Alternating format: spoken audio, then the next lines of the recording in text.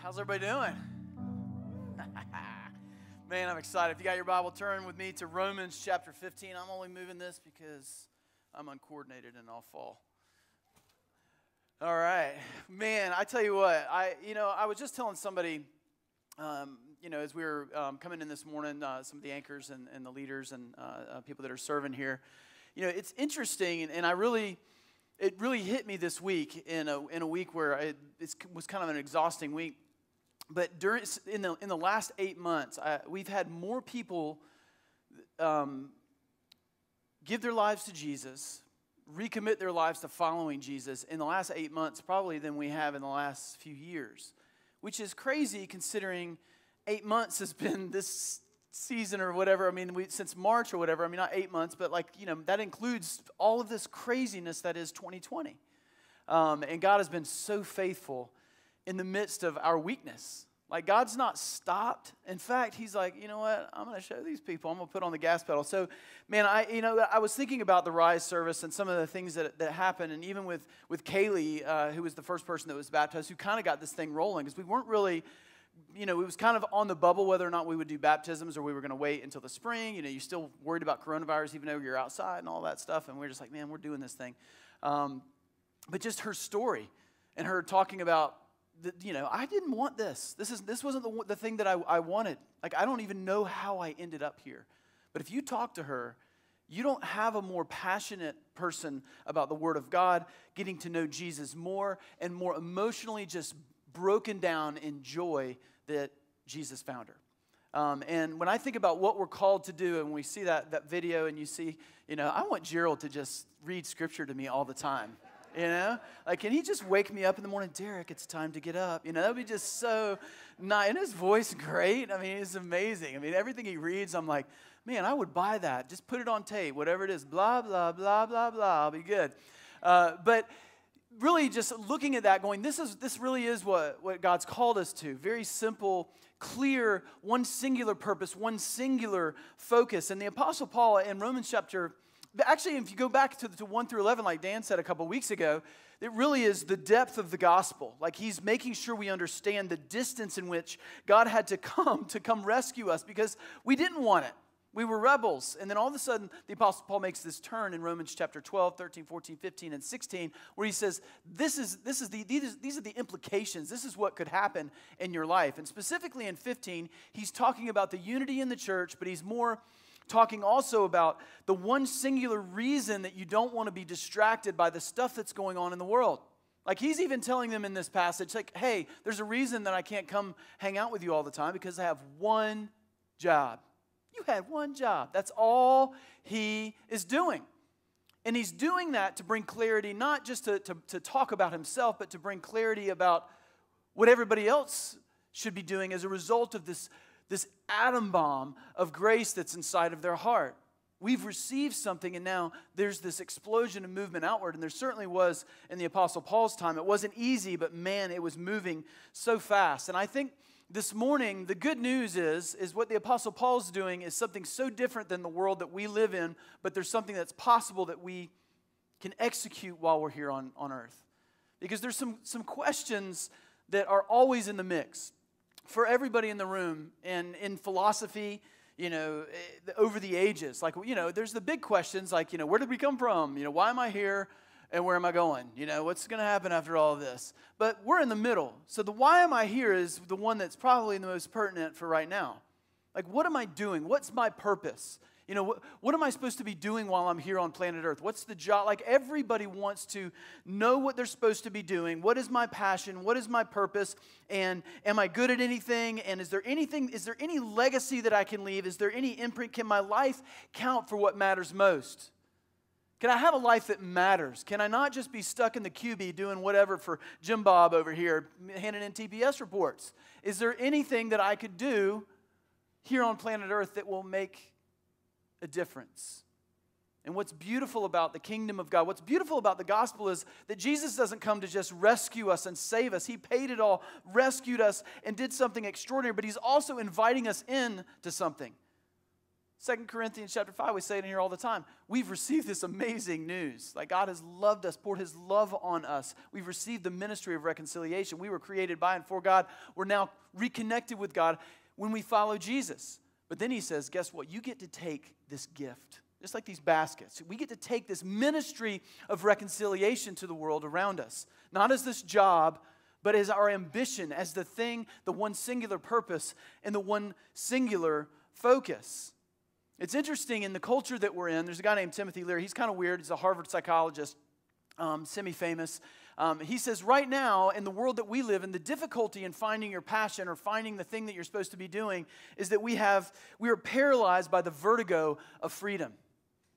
Though you are free, because there are so many choices, we don't know what to choose. I.e. Netflix or anything else. But he says it's the same way with passion. Like back in the day, 1,000 years ago, I mean, you grew up in this family, farmer, blacksmith. That's just what you were going to be. And you got really good at what you did, and you weren't really that worried about it. Like that choice was made for you. Right now, it's like, we get to follow our dreams, whatever. I don't even know why I did this right here. It just seemed right. But you know what I'm saying? It's like follow your dreams, follow your heart, make sure that you do what's inside of you. Every one of you is created uniquely. You've got this thing that's inside of you. You shouldn't do anything else. You should find what that is and then follow it with relentless pursuit. That's what you should do. And Timothy Leary says, yeah, that's great. That sounds great up here, but when you get down to it, that's not everybody's life. In fact, it's difficult to find. It's difficult to get in that place and realize, what is it that I'm supposed to be doing? And what's amazing is that Paul was not paralyzed. You know why? Although he was free, he made himself a slave to one thing. To one thing. He had one singular ambition.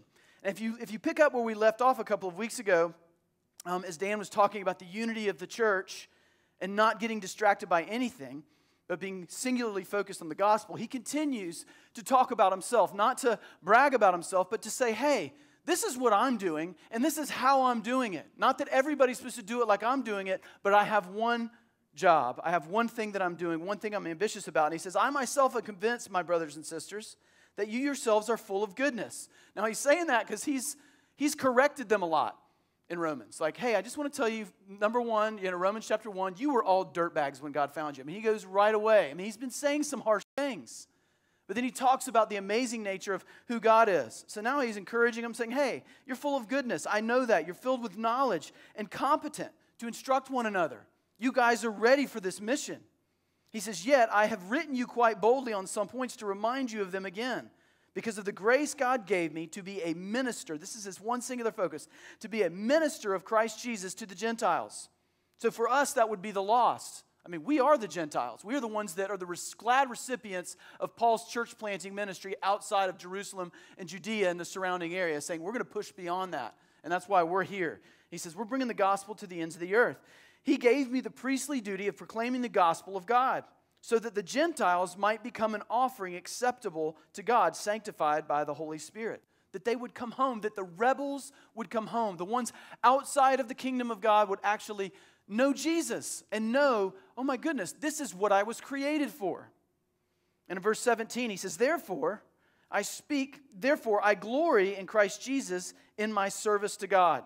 Like the one thing he's doing, his service to God, glorying in Christ Jesus. I will not venture to speak of anything except what Christ has accomplished. I mean, that is you talk about a filter for our lives. Like his focus and what he's thinking, he's always thinking about, is this going to lead people to Jesus or lead people away? And so with his speech, with everything that he did, he thought, okay, am I leading people to the best news ever, or am I leading them away from it, or am I just doing nothing?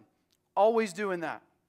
He says, I'm not doing anything. I'm not going to speak of anything except what Christ has accomplished through me in leading the Gentiles to obey God by what I have said and done, by the power of signs and wonders, through the power of the Spirit of God. He's saying, there's stuff, God's going to come in and do amazing things. And you read the book of Acts, man, God had done amazing things and was continuing to do it. So from Jerusalem all the way around to Illyricum, I have fully proclaimed the gospel of Christ. It has always been, listen, I love this word, ambition. That's a big buzzword right there. It has always been my ambition to preach the gospel where Christ was not known. Now, if you think about it, it hadn't he's speaking not of his entire life, because his ambition early on was what? His ambition was for God. But in that was to kill Christians because he thought they were pulling people away from the mission of God. But it's always been his ambition, since he was reborn in Christ, to preach the gospel where Christ was not known, so that I would not be building on someone else's foundation. Now, some people will take that right there and say, why are we doing what we're doing here in America? Why aren't we all foreign missionaries? Why are we building on other people's foundation? Why don't we have a bunch of separate solo missions all across the globe? Why are we all clumping and gathering and drinking lattes, singing worship music, and not going anywhere? Now, that would be a good challenge, but overly simplistic when we know exactly the context of how this passage is being laid out and what the Apostle Paul is trying to say. So rather, as it is written, and then he comes to this, he goes to the Old Testament and says, I want you to hear this. This is what we're doing. This is what I'm doing. Because this is what we want. Those who were not told about him will see. Eyes will be opened. Just like Gerald was saying in the video, that people will see, that the light will come, that the darkness will leave. And those who have not heard will understand. One singular mission, one singular purpose. So I have three things that I want to draw out of this, because I got so excited reading this passage, because I wish I would have heard this years and years and years ago, because I think I've fumbled around with the idea of your calling, your passion, your purpose, your dream. What am I supposed to be doing with my life? I've fumbled around with that a lot. And not that I have all the answers, but I think the Apostle Paul leads us to a place where we can breathe. I mean, anybody feel that pressure ever? Like, am I doing anything that matters? I mean, I know people are on all different trajectories. Some people are in a job where they're doing something amazing. We got doctors in here. We got people that do amazing things in the medical industry, people that are teachers, people that are in systems analytical work. We got engineers, people that I know that you love your job and you know what you're doing. But I know that there's a large portion of people that are in different positions, people that had an amazing job and now they've come home to be with their kids, and their singular focus is different, and it feels different. Or you've got people that have shifted into a job, or you're in transition, or you're just out of college, you're trying to figure out what am I doing wandering around the world, or you've gotten out of something that you were really good at, and now you're kind of in the cubie, You're in the 6x6 cubicle, with, RJ across the way that's just bothering you every day. You know what I'm saying? You're just in it. I mean, I don't know where you are, but I just feel like, man, this idea of passion and purpose and one singular focus can bring some relief as the Apostle Paul kind of breaks it down. So I have 3 points. The first one is you have one purpose, which we have said very clearly. You got one job. As somebody that's received the ministry of reconciliation, as somebody that is a follower of Jesus, we're not just wandering around and going, man, I can't wait till it's all done. I mean, there's been a few times the last couple weeks, I got to be honest, I was like, Jesus, come now. But that God is, I think we've got this amazing time while we're exercising faith and this blip on the radar of our lives to leverage them and see something exponentially greater than we could possibly ask for or imagine with our lives. And we won't even know just the weight of that until we come face to face with Jesus and see the people around us that are affected by the gospel working in and through us. But you have one job, you have one thing that you're doing. In Romans 15:21, he says this, I'll repeat it. Those who were not told about him will see. It's what we want. And those who have not heard will understand. Several years ago, God had just done some really incredible things in my life. It took me a while. My wife, it was more of a transition where we were living life, doing our own thing. Church was part of it, but definitely wouldn't consider myself a Jesus follower. I mean, there's a difference between the quote-unquote, I'm an American Christian, and my life is all about Jesus, and I'm a Jesus follower.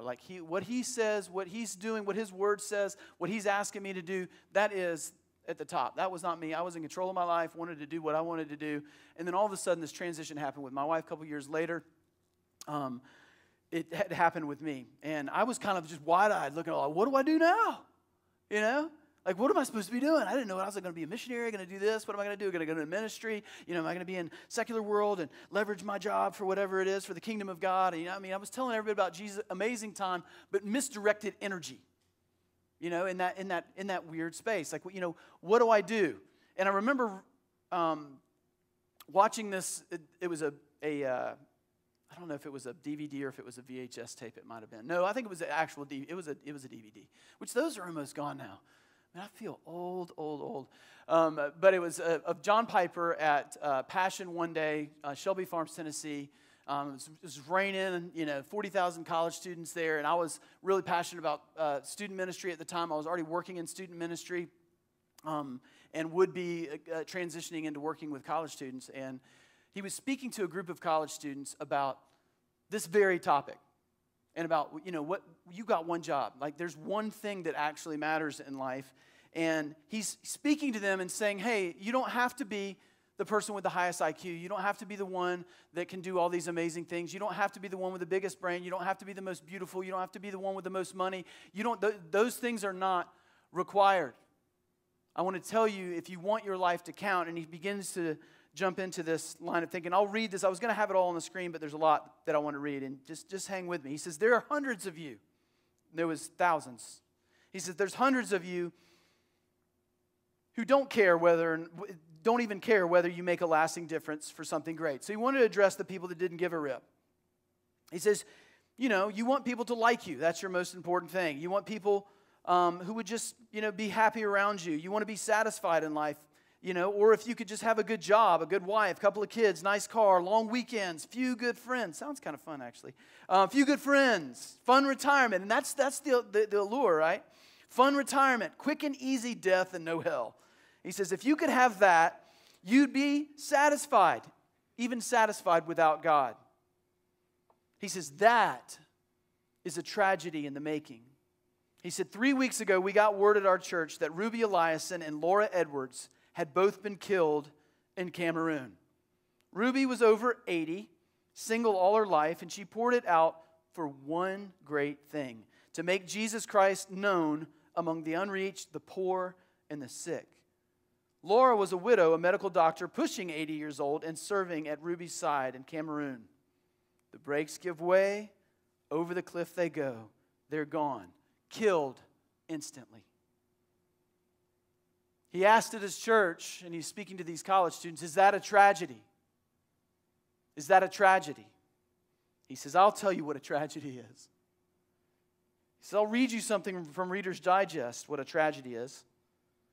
Quote from the Reader's Digest article. Bob and Penny took early retirement from their jobs in the Northeast. 5 years ago, he was 59 and she was 51. Now they live in Punta Gorda, Florida, where they cruise on their 30-foot trawler. They play softball, and they're collecting shells. And you know what he says with a forceful voice? That's a tragedy. That's a tragedy. He says there's going to be a time in your life as a Christian where you're going to see and you're going to meet your Maker, where you've transitioned in your life. You've taken the time, you've taken your resources, you've taken everything. And what are you going to say when you come before the Creator of the universe? Here's my shell collection, God. Here's my swing in my front yard. Here's my boat. This is what I've got to show for my life. And I can't tell you, there are so many contemporary, famous, wonderful pastors that their life was changed on that field in Shelby Farms. And it ignited something that created some of the most mission-oriented churches in the United States of America in this short window of a talk that John Piper, full of the Holy Spirit, gave to a group of college students back in 2000. And it changed my life. It changed my life. It is our one singular focus, our one singular mission, that we would give our lives away to Jesus. And the tragedy would be that we would miss it. That we would miss it in the mix, in the vertigo of freedom to do what we want, because we are free in Christ. You're not worried about, we're not in fear that God is going to come after us if we don't. Like Aaron said, Jesus paid it all. It is finished. It is done. We are free. But the Apostle Paul makes it so clear. He says, though I was free, there was something inside of me that said, no, I'm going to give myself to this. This grace that was in me, it also sustains me, and it drives me, it motivates me to move out and bring the gift that I've been given to the world around me. It's the one thing that I'm doing. Now, I think the question that comes up, are we all supposed to be foreign missionaries? I mean, somebody might have just got excited, like, this is what I'm doing. I'm going to Cameroon. This is what I'm doing. I'm going to give my life away. I want to be in that car. Thelma and Louise over the cliff, right? Not all of us we're all missionaries, but not all in the foreign mission field. And this passage isn't leading us all to be. I think it should inspire foreign missionaries. We're hoping to send some, specifically from this church in the next year or two, which would be incredible. But we're all missionaries. I mean, you can see in Scripture, there was different. Paul had his job. He was the church planter. He was the one taking the ministry of God to the Gentiles. He had a specific gifting. He had a specific calling in the way that he could do things. He was the one that would do well in front of kings, in front of leaders, in front of governors, in front of rulers. And Peter was the rock and the foundation of the church, building the church up, edifying the church, leading the church. He had a different job. And we know he stayed in his locality, in his local area. People have different areas in which they bring the ministry of God to the world around them. John Piper also says this, which should be challenging. There are three categories of Christians in churches when it comes to the mission field, when it comes to missions, when it comes to carrying the gospel to the ends of the earth. He says there's goers, there's senders, and then there's the disobedient. And man, that's a challenging thing just to even hear. But the good news for you and me is that no matter what you do, no matter how you live your life, no matter what God has called you to do, whether it's in the foreign mission field or right exactly where you are in the opportunities God's given you, it really, those things, there's not one that's valued over the other. A.W. Tozer says it this way. I love this. He says, the layman never need think of his humbler task as being inferior to that of his minister. Let every man abide in the calling wherein he is called, and his work will be sacred as the work of the ministry. It is not what a man, listen to this, it is not what a man does that determines whether his work is sacred or secular. It is why he does it. The motive is everything. Let a man sanctify the Lord God in his heart, and he, listen to this, he can thereafter do no common act. There is some freedom in that, and that is born out of Scripture, and that is right, that turns the corner right into our second point. So the first one is, we've got one singular focus. We've got one job. We've got one thing that we're doing. The second one is passion is wide open, but passion always bows to purpose. And I want to break that down, meaning passion is wide open. In other words, it doesn't matter what you're doing. It matters why you're doing it. But we always have to use the filter of when we're following our passions, when God is leading us to the places that bring our hearts to life, that we're leveraging it for one single purpose. Because in our flesh, in the war of our soul, we will use our passion. We will use the things that we're good at. We will use the things that we're curious about. We will use the things that we want to chase after. We will use those to satisfy our flesh, satisfy our ego, to make us look great. And he's saying, in this passage in Scripture, I want to make Jesus famous. I'm the one that wants to bow to the purpose of shining one beautiful, bright, big, massive light on Jesus, who He is, what He's done, that people would know that nothing else rescues, nothing else redeems, and nothing else restores. So passion is wide open, but passion always bows to purpose. The Apostle Paul in Colossians would say it this way. He says, "And whatever you do, whether in word or deed, do it all in the name of the Lord Jesus, giving thanks to God the Father through Him." I love that the word whatever's in there. It's just whatever. He puts it there for a reason. And you know what that whatever breaks down to in the Greek? Whatever. Whatever you do. There's such freedom in that. Like whatever you do in word or deed. It's anything, one singular purpose. God puts passions inside of you. God does things with people and ignites something inside of us that we lean towards. And it's amazing to look around and see how God uses and leverages people in every sphere, in every portion of life to bring glory to God. And we got some talented people in this church that have found their passion. Like they've zeroed in on it. They've kind of got, they're in their zone. I mean, Aaron Walsh, who was just up here, he writes and plays music. Actually, he's got a kids' like Beastie Boys like kids album coming out. I mean, you might not think that's awesome, but I heard it. And if you heard a sampling of it, I shouldn't even say it. Am I ruining the surprise? Yes, I'm ruining it. I almost asked them, like, can we play like a portion of it? Because it's so awesome. Mike Berry's on it. Jonathan Toney sings on it. It's fantastic. But, writes and plays songs. I mean, Dan Trifaletti, he heals people's brains with a laser.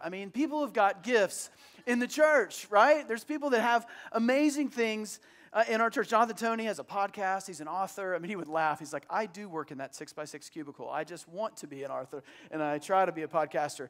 But we got people that are gifted and they are talented. But I think about this idea. I've heard this talk before. I've probably given it. But like this idea of leveraging your life, everything that you do, the amazing things that God's given you for what matters most. And somebody uses a Tim, like, look at Tim Tebow. He, played football, has this incredible platform. He's this amazing stud athlete. He's so powerful and great. And look what he used. Look how he uses it. He uses it for the glory of God. But the reality is we're not all Tim Tebow. You know what I'm saying? We can't all get the laser and shoot it into somebody's brain and be successful at that and fix things, We're just not all Aaron Walsh. Let's be honest. Do you know what I'm saying? I think a lot of us are in that space. Like, what about just life? Like, I'm in the grind. I'm not doing what I want to be doing. I'm not in that place of what is it? How do I discover, what it is that I'm supposed to do? And I've got such good news. One, there's an amazing filter right here in this passage of what we're doing, this idea that we are called. Our passion is wide open, but it is for one singular purpose. So we can ask this question, like as we're doing the things that we're doing. Because I would venture to guess that everybody in the room is passionate about something. It may not be the dream or your job, but you get excited about certain things.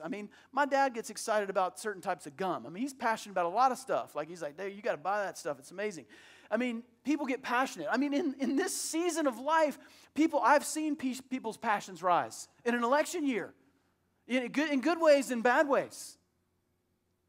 But this passage gives us a divining rod on how to navigate our passions. Like even right now, in these moments, like I said before, asking the question that the Apostle Paul would ask. Are my passions and the way that I'm expressing them and the things that I'm doing, are they leading people to Jesus? Are they doing nothing, or are they leading people away? And that is a difficult question. When you start to talk about people and their passion for politics, people with their passions about their ideology and what they believe and why they think about this, what they think about education, what they think about this, in every conversation, what is the Apostle Paul? I'm not going to speak of anything but this. He's saying my filter is always going to wrap around this place. Is this leading people to Jesus? Is it doing nothing? Am I wasting my time? And am I distracted by something that won't matter in the end? Or could I possibly be leading people away with my annoying personality? He's always asking that question. And we should always be asking that question about our passions, about those things. It will begin to narrow the focus of what we choose to do, what we get excited about, and the things that we do. I think the Apostle Paul is like, he was good at a lot. He says, I'm free from any and all men, but I make myself a slave to any and all that I might save some.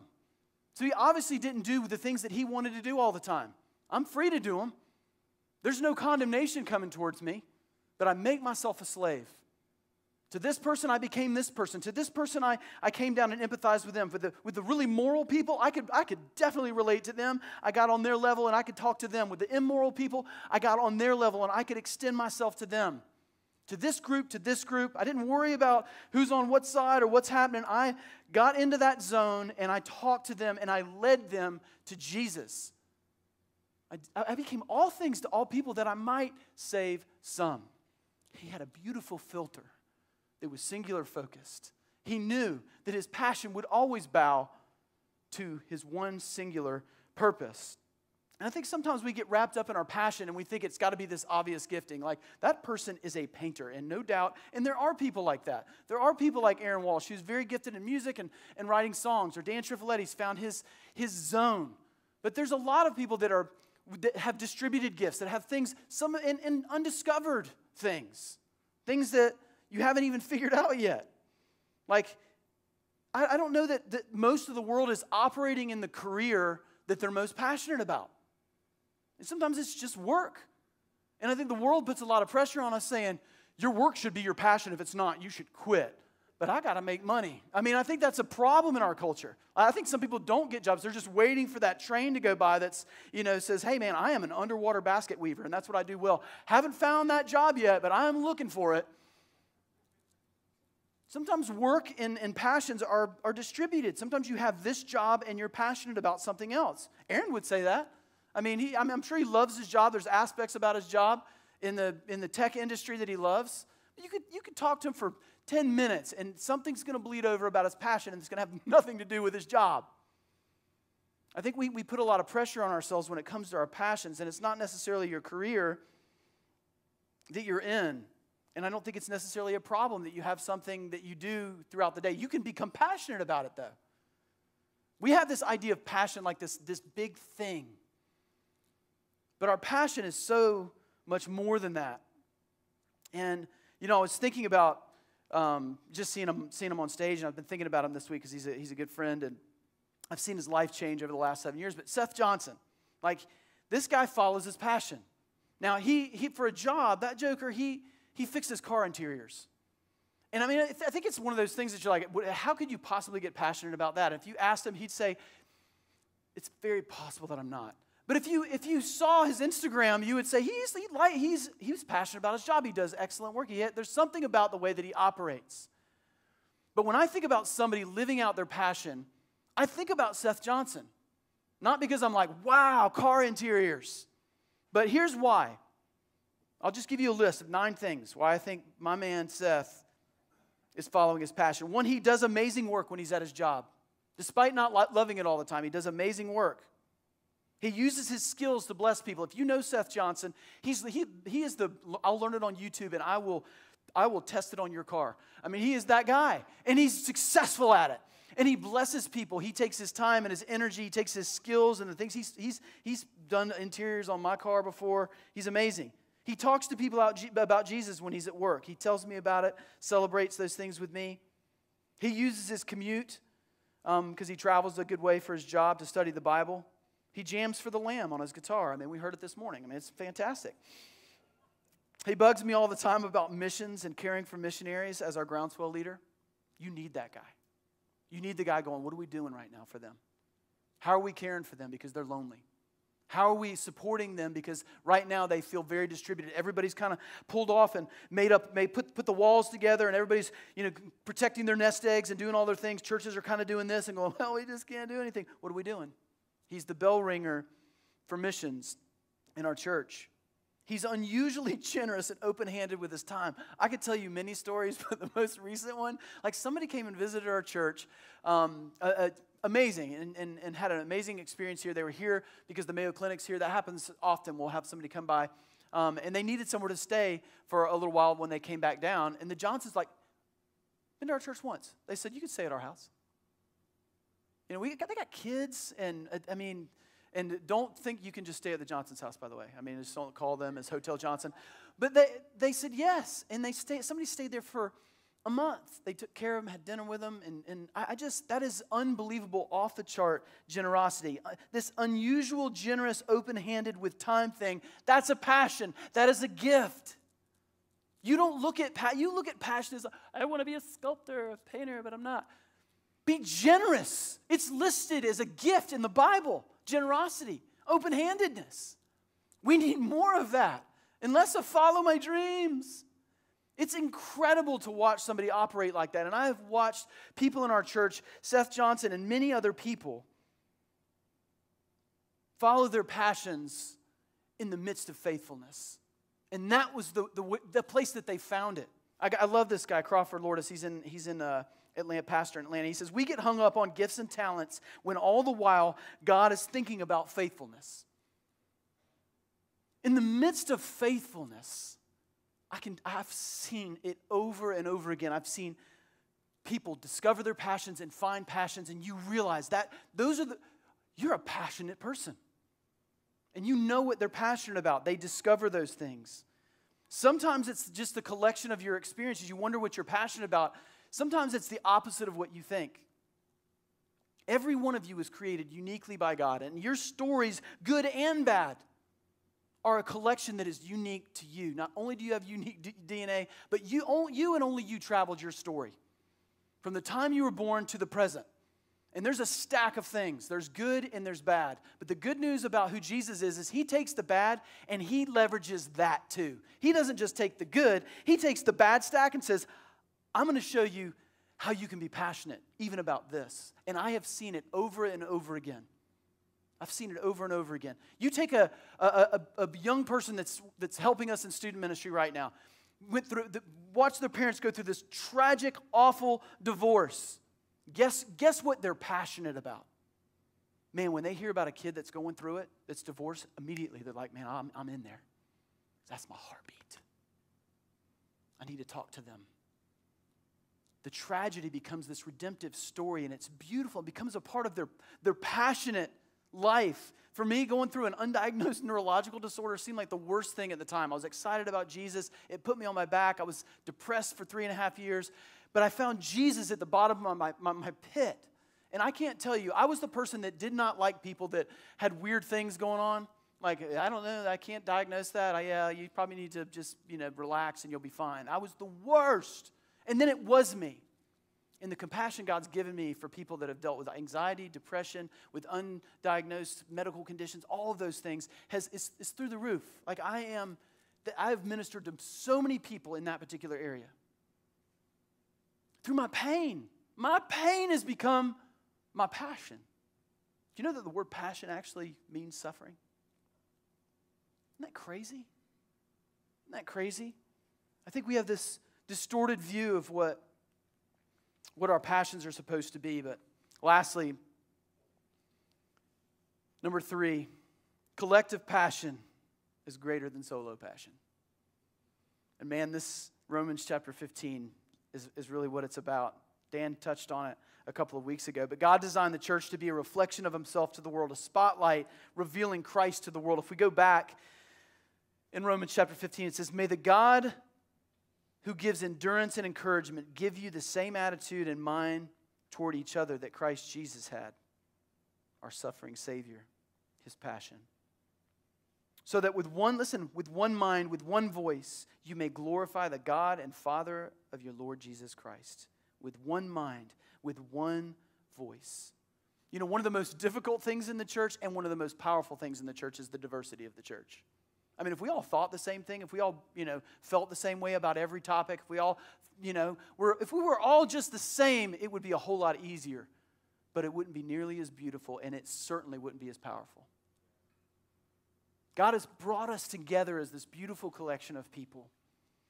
And he's weaving us together, and he's never meant us to be solo operators, ever. That has never been his intention. One voice, one heartbeat, one goal, diverse in our passions, coming together, joining and uniting together. It's like taking a bunch of pin lights together, and all of a sudden you begin to collect them, and exponentially, the more you get together, that light gets brighter and brighter and brighter and brighter and brighter and brighter. You on your solo mission, you might accomplish something. And I hear people that are like, hey, don't mess with me. I know what my passion is. I know what I'm doing. I got my thing. I've already got my outline. I got my deal. You could go fund me, but I really don't want anybody speaking into that. I've already made a decision about that. I've already fixed all the stuff. I'm going, it's me, and I've got a guy I'm meeting over here, and we're going to do this thing. It really doesn't have to do with the church. I'd love the church to go in that with me, in the deal, but I don't really need the church. I really haven't been in church. Church hasn't done a lot for me. I want to do it on my own. You might have a little bit of impact, but my guess is you'll probably have zero impact. And had you taken that purpose out of the solo category and put it in the collective of the church, exponential power. Exponential power for so many different reasons. The authority that God creates in the church, it's God's engine and it's God's plan to take the church in its collective to shine a big, bright, beautiful light on himself so that people will know him. And you're doing it on the solo, I'm telling you, wasted energy. But the accountability, the love and encouragement that you'll get in the church. I mean, I think about it as like a team. Like Florida State Seminoles won, and gosh, it was just tough, but they won. It was amazing. But over the years, people have kind of said, this is FSU's problem because they're absolutely horrible, and this is why they've gone from dynasty to whatever. And Kirk Herbstreit wrote a great article about it, and I agreed with all of it. He just said, the team culture, it's a disaster. Everybody's playing for themselves, worried about their NFL career. I'm a solo operator. That's what I'm doing. I'm doing my, and then it's the backbiting and the fighting on the team. Nobody's willing to say, I'll do whatever for the one goal. We want to win games. Put me wherever. I know this is the nice, cool position, but you can stick me over here. If it's going to make us win, that's what I want to do. Nobody was willing to do that. That's what you need. I mean, their biggest problem right now, and has been in the past, is blocking. It is not like the most glamorous deal, but you cannot win football games without a left tackle. Like everybody tells about the quarterback, the receivers, the running backs, and everybody's running down there, spiking the ball. You need a big dude that can stop this guy from destroying your quarterback. Protect the blind side. Not glamorous, but man, without it, the team is lost. We come together as a collective. It takes all of us together. It takes all of us together doing it. Church is a place you can grow. You can nurture and discover your gifts. You know, you find out. Some of you know your affinity, but some of you don't. I think about Mary Beth Dell that came in here years ago and didn't know what she came in here desperate for God. Like she didn't even know she was desperate. Wandering around trying to find this place, calling her mom, crying, just in a bad, low place in life, and just lost. Mary Beth would come up here and tell you herself, just lost. Came in here, God began to just absolutely disrupt her life, change her life. She filled out the leadership development program form to start a year-long, I'm going to give my life away for free to the church, which I was kind of wary of. I'm like, this girl doesn't know what she's doing. She she has no clue. But she just thought, I know, all I know is God's changed me, and here's me. I don't know what to do. Can I be in this deal? And we rolled the dice, and aren't we glad we did? Aren't we glad we did? Because she didn't even know the gifts that sit inside of Mary Beth. She didn't know what those were because of insecurities, because of a lot of stuff. But holy cow, I'm talking about a wrecking ball of passion. You talk about set the tone, one of our values. She is the queen. Like, you could take a horrible event that was not well planned. You stick Mary Beth in the middle of it, everybody will go, I don't know why that was awesome, but it was awesome. Because she just blows it up somehow. She discovered her passions. She's discovering even now what she's good at. I mean, but would she say, nobody ever tells me how to do my job or the areas of weakness? I mean, she would say, yeah, I'm glad that's there too. I got people around me. You can discover it. I've seen it over and over and over again in the collective. The collective is always greater than the solo. Always. And when we think about Jesus, You talk about passion and suffering. We hear that term, the passion of the Christ. You know, what does that mean? Well, that's his passion. The thing that we remember, Jesus did so many amazing things on planet Earth, but the thing that we remember most, the thing that's reverberating up into this room right now from over 2,000 years ago, is the way that he gave his life away for you and me. His passion was to give away. And the Apostle Paul's saying, do the same thing. You want to be passionate about something? You want to care about something? Give your life away. That was Christ's passion. That was his suffering, was giving his life away, bleeding out on a cross for you and me, and being raised to life gloriously, and leading the captives out of the grave with him, you and me. And I don't know what it is that's stirring in your heart, maybe the existential crisis of, man, nothing on this planet has satisfied me. What am I supposed to do with myself? And I'm telling you right now, the truth is standing in this room, moving in this room, and his name is Jesus. He's calling you to follow him and serve him. And I'm telling you, you will not be disappointed. Let's stand. God, we love you. We love who you are, what you do for us. We love how you work in us. God, continue to, by the power of your Spirit, quiet the noise of the distraction of the things that we think we want, that we think will save us, the things that we think are important, the things that we think deserve our passion. And direct our hearts towards you to experience your love, your mercy, your grace, your fulfillment, and your purpose.